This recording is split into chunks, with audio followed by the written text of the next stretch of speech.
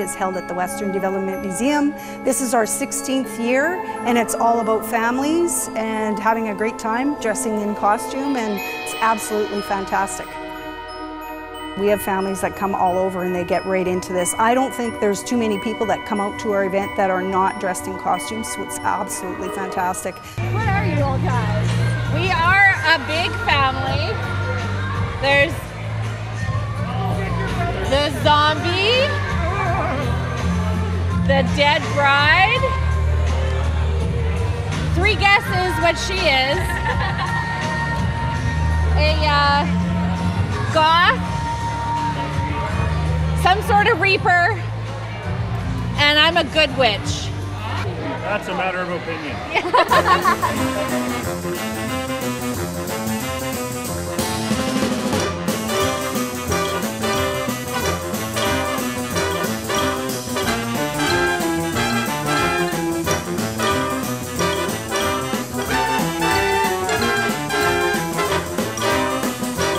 Okay, what's your guys' name? Starting with you. My name is Nadja and I'm a witch. My name is Lacey and I'm an Egyptian goddess. My name is Dariana and I'm a vampire slayer.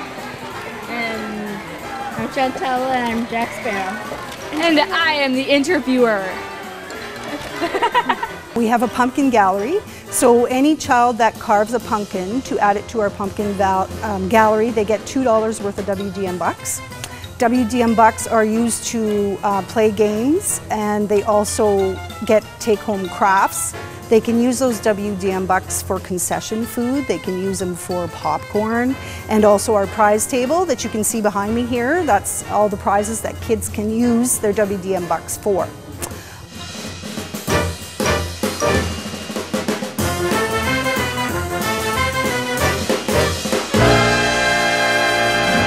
Also, some of the highlights are our outdoor haunted village. Ooh, the haunted town. As you can see, it's a lot of the living dead that will be out there. We've given everyone pretty explicit instructions that this is to be the scariest night of the year. Yeah, we have an excellent group of volunteers out there. They each took an area and they're having fun with it. They want to scare people and scare them good. It's only for 12 and up. No children under 12 should be admitted because I don't think that they would go home tonight.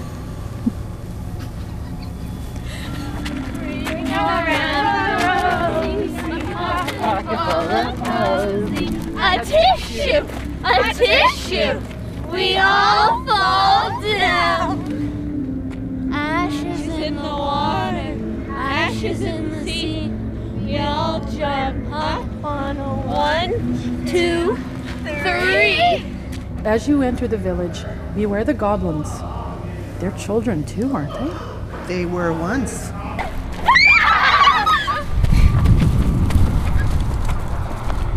I will be greeting our visitors as they enter the village.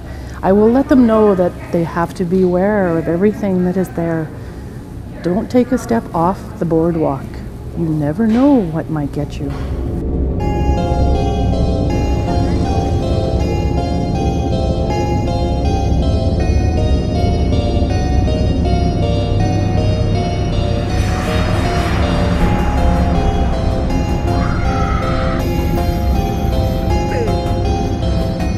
I think the uniqueness comes just from actually being in the Heritage Village at nighttime. It's a very different atmosphere than it is during the day.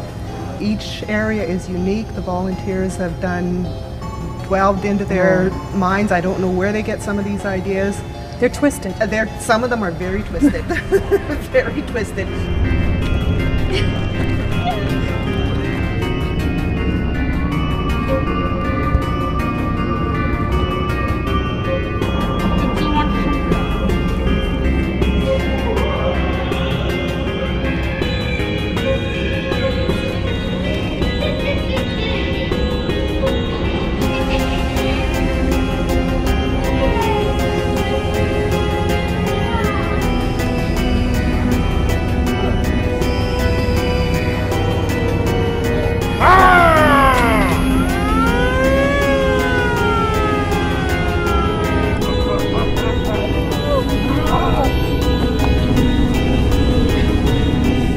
I think the barn is my favorite part because it it's an extreme that we haven't really gone to before. So I think there will be people coming out of there, and they might have to buy some Depends before they come.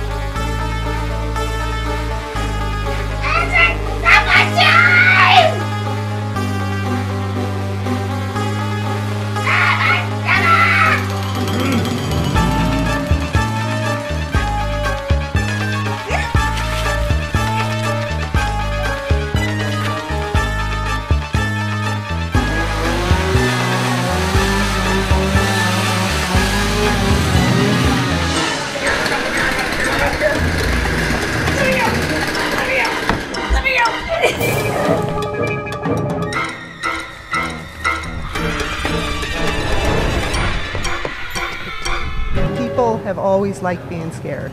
Not everybody, but there's a whole group of people in our society that likes being scared and likes being scared in a safe way.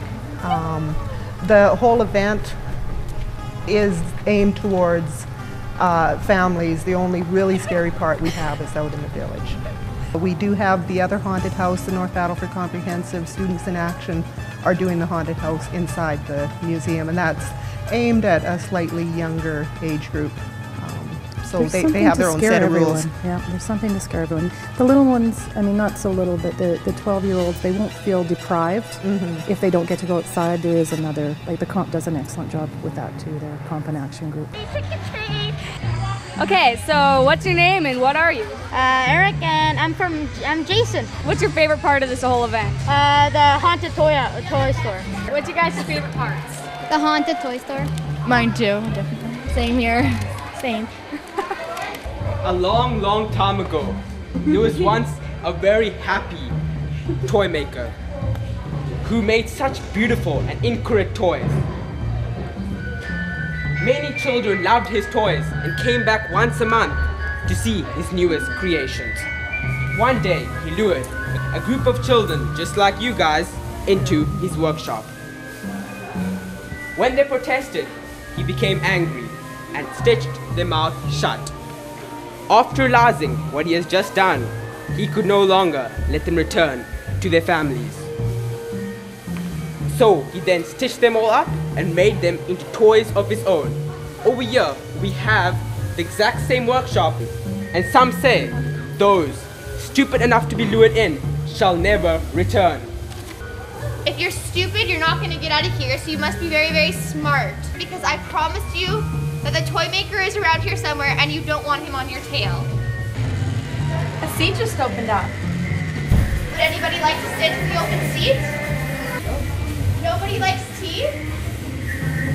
Well, if not, then I'm afraid you have upset the tea party.